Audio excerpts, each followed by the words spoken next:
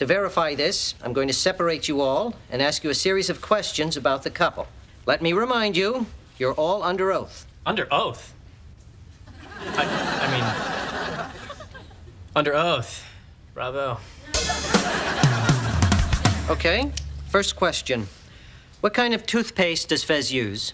I brush my teeth with Colgate. It is the only thing that goes through the milk ducts. Who the hell cares about toothpaste? This kid and my daughter are... Happy, happy, happy. Wait, why am I under oath? Because if I say Crest and the answer is Minty Crest, I mean, that's like perjury. What's going to happen to me? Oh, my God, why are you writing this down? How long did Fez and Lori date before they got married? Who needs to date?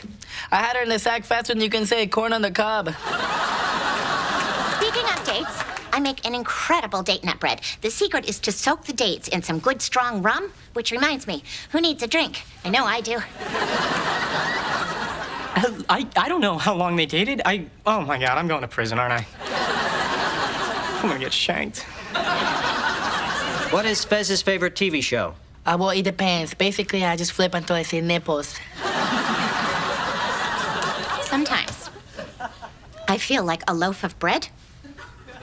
Everyone keeps taking a slice of me until all that's left are two crusty pieces that nobody wants. And I just want to scream, appreciate me, damn it, but I don't. Why?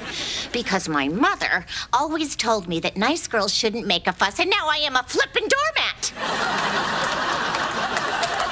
Okay, look, man. Prison is not an option for me, okay? I can't pee in front of other people. Well, despite a few interesting answers and one recipe, my judgment is that your marriage is legitimate. Congratulations. All right, Pepe and I are Americans. No wonder this country's going in the toilet. What was that, sir? Nothing, nothing. He said he has to use the toilet. That's why he's been so quiet. If you're trying to protect your daughter, don't worry. We never go after the bride, especially such a pretty one.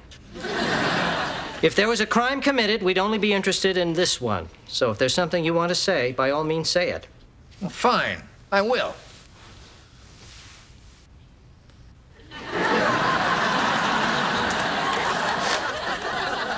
I just wanted to say, these two kids are married and very much in love. In fact, I've never seen a love like this.